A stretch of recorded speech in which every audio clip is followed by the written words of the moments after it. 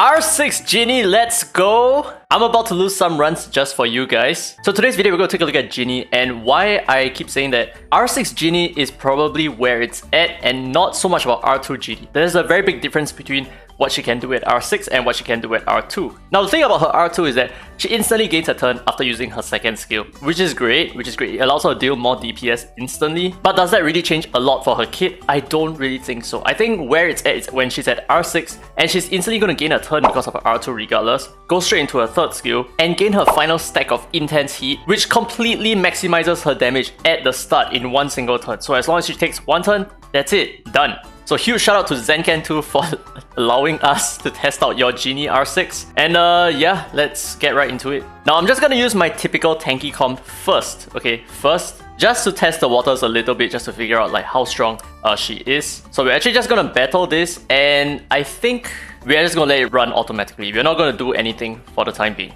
So GINNY, let's take a look at a couple of things, right? So number one, how much damage will her true damage be when she has 3 stacks instantly, right? I mean, it's very difficult for you to get 3 intense heat stacks if you're not at R6, because most of the time you're probably not going to be able to survive that long. So my GINNY is at R0 and I have a really terrible time trying to make her work. It's very, very difficult.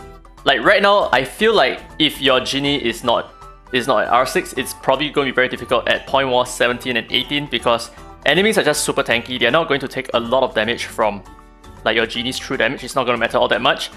Okay, so the GINNY just attacked me. I didn't really realize it. My armor lost 50% HP. But the thing is, if you're able to get her to 3 intense heat stacks, then yes, her damage output is going to go up by a lot. It's going to increase her attack power by I think like 30%. It's going to, I mean, of course, on top of that, we have all the amplification and a lot of good stuff. So yeah, true damage also goes up to 120%. Very nice. 21k on a counter attack. Insane. Okay, that's it. My Sienna is dead. My Sienna is already dead. That is actually crazy. You know what? We are gonna lose this anyway, so let's just try to target her on purpose, right? So we got 10,000 damage true damage. 10,000 true damage. What the heck? And all she needed to do is just just move once. She just needed to go from her second skill into her third skill in one single turn. Boom! She has fully capitalized her DPS output. She has fully realized her maximum potential instantly. And now the thing is, whenever she goes into her second skill, into her third skill, that will actually give her a couple of things. So number one, she's gonna get her Chef's Zest, which doesn't really do all that much, but because she gains Chef's Zest, then she goes straight into her third skill. That's gonna give her an instant attack up buff because she already has Chef's Zest. So that's how the synergy works for her R6. See that? Boom! I have no idea how much damage that was. I think it was probably...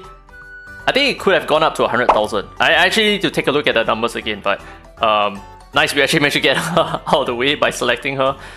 But we are still gonna get clapped. Forgot about the Abigail over there. Well, this is indeed a nightmare, a huge nightmare. And I mean, of course, man, the R6 Sally... Okay, so 14,000 times 5. Assuming that my Tricky was even alive, right? 14,000 times 5, that would be 75k. 75k in one single third skill. Amazing.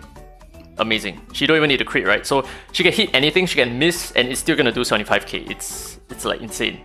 Now let me try out my nuking comp. I am not gonna bring in Nusi here just because there is a Sally as an armor. It doesn't really matter all that much if you reset them at the start. Okay, so we push out AP. I'm going to buff myself with the heavy cannonade. We only got 1 defense break. What the heck? But at least we gain a new turn, right? So that's all that matters. So what I want to show you guys is that she's also an insane counter against Brewster. Oh my god, oh my god, oh my god. Shit. Not enough AP pushing, I think.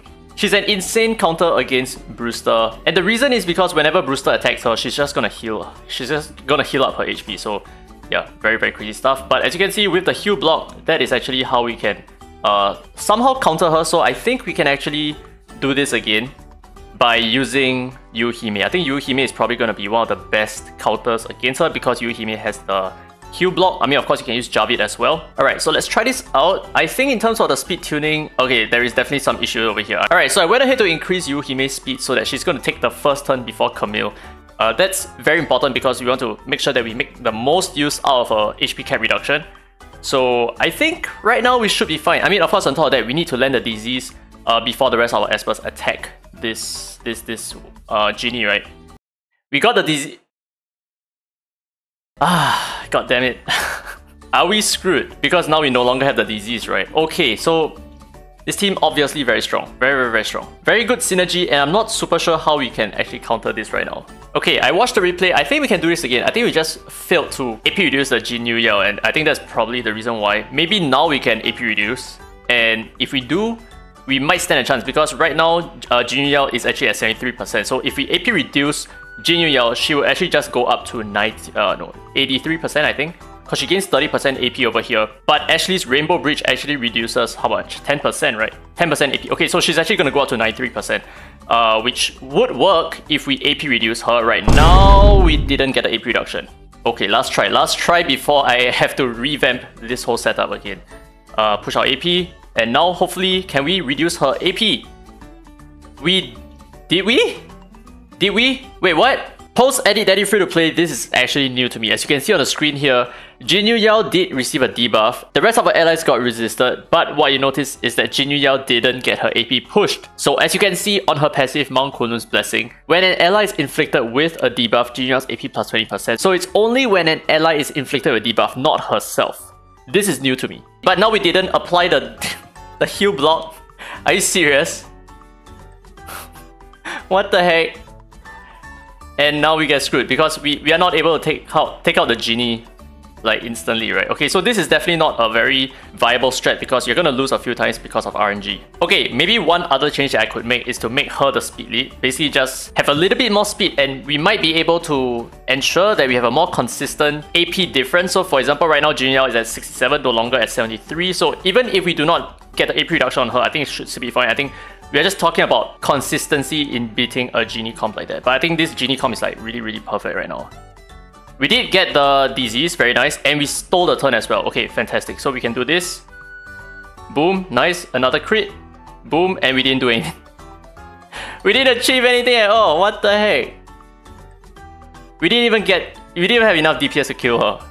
Or anything. Because of the Sally, right? Because of the Sally R6. Okay, so his team is freaking insane, dude. Like, everything in this setup is very strong. Very well placed together. Like, the Ahmed is here to remove the heal block. The Abigail is probably here to revive something. I'm not super sure just yet. The Jinyu Yao is obviously here to remove all the heal blocks or anything that could debilitate the team, right? And then there's Sally as well, man. Sally is insane. So yeah, this team is completely perfect. Oh yeah, okay, the Abigail is here for the attack up buff as well. So a very dangerous team. I don't think I have anything at all that I can use to beat this team right now. I mean, there is technically one other way that I can approach this, which is to use a Zora, right? Because Zora has a defense break, and she also has disease, if I'm not mistaken, on her first skill. Okay, so she has defense down and disease. I think she might work. So I think I'm actually going to replace the equipment on my Yuhime and put it onto Zora. Okay, so exactly the same stats. I am hoping that this time around things would turn out better for us because I will be spending some Nexus Crystals just to make sure that we at least try to get this win.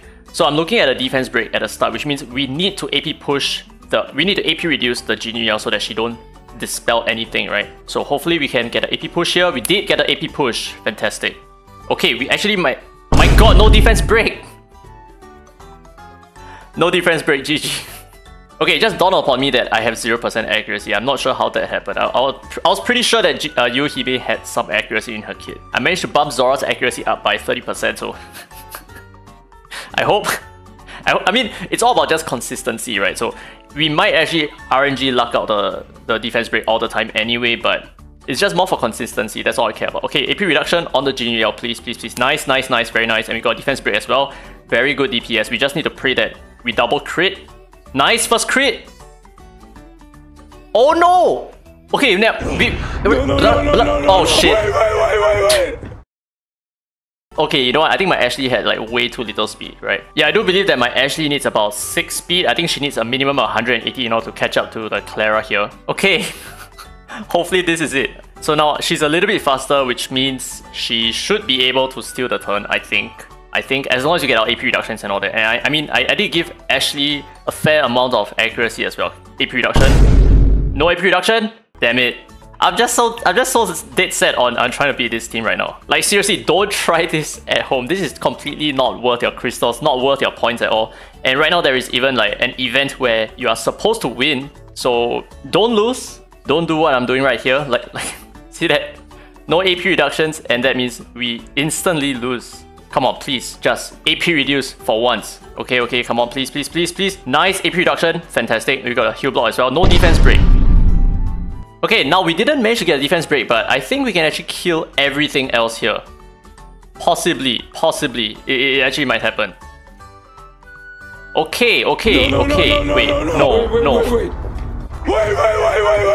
The issue here is that Camille is probably not a really good DPS. I mean, obviously, there's so many Inferno types here. So I think we might need to replace her with something that makes more sense. We can use any Inferno or Flow type DPS. Maybe we can just use our guys, to be honest. Yeah. Why not? Let's just use our guys here. Okay, we push our AP again, as always. Attack buff. Very nice. Defense break AP down. No AP down. No AP down. By this point, I probably lost like, I don't know, 15 runs or something. Okay, we got the AP down, we got defense break, everything. Perfect. Very nice. And we transform and we hopefully pop something off. I mean, we don't have a lot of defense breaks. And oh, that's about it, isn't it? That's about it. Oh my goodness. This is a nightmare. It's an absolute nightmare. Oh my goodness. Okay, this is our last entry, because this would have been 16 losses. 16 losses in total. But I'm not even upset, because I'm actually just bewildered at how good and how complete his setup is perfect. So the thing is, he has the resist lead on Sally, which is why it's so difficult for us to land some of our debuffs. So it's going to increase his resistances by another 40%, which kind of mitigates a lot of my accuracy as well. So yeah, holy hell, we went from, I think, like rank 260 down to 347. Okay, but anyway, don't try this at home. This is GINNY R6. Insanely strong, freaking disgusting. I mean, I understand that for the later half of this video, we didn't actually get to see a lot of GINNY action, but that's because if we do not take her out, we have no chance whatsoever in taking her out in the future as well. So yeah, there you go. Let me know your thoughts down in the comment section below. How do you think I performed here? I know I performed miserably. I didn't even win a single run. But let me know if you have any other approach to dealing with this comp, and I'm going to try it again in the future, of course, if I do find him once again. Right now, I'm just going to refresh and not even try his defense for like hopefully the next 2 updates or something like that. But anyway, hope you guys enjoyed today's content. If you did, don't forget to thumbs up. It really helps the channel, and subscribe for more Dislyte content. Now with that said, this has been Derek Free to Play, and as always, I will see you in the next video.